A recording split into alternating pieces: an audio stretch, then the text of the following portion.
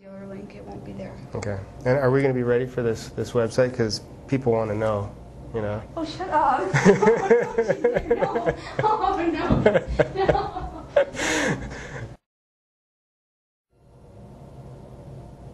Welcome to Deer Droppings. As you can see, we like to have a little bit of fun around here, and Lori was not expecting that, but we'll see if that little cut makes it onto the Deer Droppings this month. Now that I've mentioned it, I think it pretty much has to, so I think she's out of luck. As we had just said, Deer Droppings and the website are taking a whole new look. If you look around the new website, and I'm actually in faith saying that it's online right now, and I'm pretty sure it will be, you're going to see that the visual look of our site has changed a lot, and we've tried to make it a lot more user-friendly. We just found that there's so many things going on within our site that people are actually getting confused and no longer knew where to look around. So we are going to be shooting an introduction so that we will explain where things are on the site. There is going to be a lot of new products that are added. We're actually adding stabilizers. We're adding software, digitizing software. We have a new tablet PC called the Scribbler that we're actually offering online. And there's going to be threads that you can actually order online as well, and they will correspond with the designs that you choose. The other thing that's really interesting is individual designs are a lot easier to search for now. Before, our search engine really wasn't up to par, and we sold our designs mainly in packs. Now you're going to be able to go in and choose individual designs, and it's going to be a lot easier to move around the site. So we're hoping that everybody enjoys the new site, and we're looking forward to it, and we're going to be adding a lot of new products on a monthly basis. For this month's Deer Dropping, we're actually going to talk about file formats, and file formats are actually pretty confusing. There's so many of them out there. We actually offer 14 different file formats for each one of our designs. Now, I guess the thing to understand about files is that the digitizing software that you use, that you create the files in, that is your native tongue. So if you are using, let's say, Palette 5 software or Palette 6 software, you're creating a PES file. If you're using Artista software, you're actually creating an ART file. Now, when you go in to edit those designs that you've actually created, you will have much better accuracy and be able to rescale those designs and move around all the nodes with a lot more ease than using another file format. Now, you do not have to have the same software and the same type of machine. You can actually own a Genome machine, and you can have the Palette software. It really doesn't matter.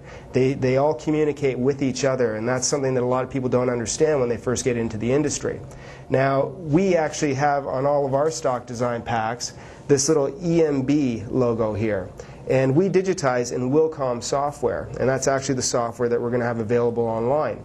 And what that allows us to do is to resize any EMB file format with a lot more accuracy, and you've also probably noticed that we have that TrueSizer software that's available on the internet that you can download. Now, we've done that for a reason, because we know that you're going to have a lot more success in rescaling and resizing our files if you use that file format that we digitized in.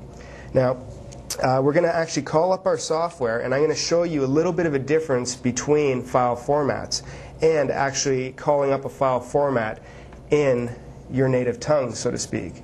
So I'm going to open up a file, and what I'm going to do is I'm going to digitize a very simple object. And we're going to start out as a circle, and then we're going to actually put a little bit of a loop in that design. So there we've created a little circle with a little loop on it, and it probably had about 1, 2, 3, 4, 5, 6, 7, 8 sets of points to actually determine that circle. Now, when I take that file and I am going to save it, I'm going to save it as a different file format. So I'm going to take that file and I'm going to save it as, let's just say, a PES file, which is a baby lock file. Now, once that file is actually saved, I'm going to bring it back into my software, and we're going to see what happens. So if I insert that same file that I just created in Wilcom, and I am going to bring it in right beside the one that I created in Wilcom, but I'm going to bring in the PES file, and we'll actually make it a different color so that we can see it. and we'll move it right beside the other one. Now, when I highlight the first file that I created, I see the amount of nodes that I originally digitized. And as we said, there were around 8 points. Now, when I go to that second file, I can see that there's now 1, 2, 3, 4, 5, 6, 7, 8, 9, 10, 11. So what it's done is it has taken a look at that shape and it's brought it back into the software and it's recalculated the stitches. And when it recalculated the stitches, it defined it as a new object. So when you're bringing file formats into your software that aren't in your software's native tongue, what it has to do is recalculate those objects and add a lot more nodes to actually create that shape. Now that's where you get a lot of problems with ease of use, and that's why standardly file formats, they usually say, can only be increased or decreased by about 15%. Now I'm going to come out of this software and give you an example of how well you can resize with an EMB file. So I'm going to call up the TrueSizer software, and this is the one that you can download. It's a free download on our website. And one of the most popular design packs that we've had recently is a monogram pack, and it's actually called Fancy Monograms. So what I'm going to do is I'm going to open up Fancy Monograms, and I am going to pull up this little A. Now, if we look at the stitch count on this A, you can see the stitch count right here is 2,595 stitches.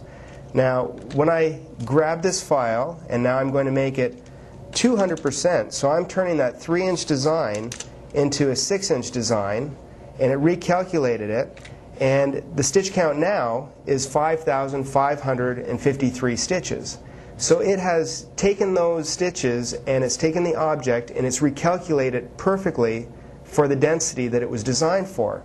Now if I take a PES file or any other file that is not in the Wilcom EMB and I open that one, okay, it is going to have the original 2,589 stitches at 3 inches, and now we're going to make this one 200% larger.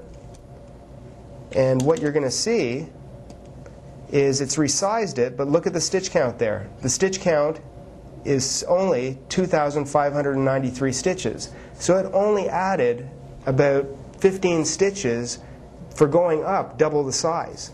So you can see how one file is going to work a lot better than the other. That's why using that EMB file format you'll have a lot more success.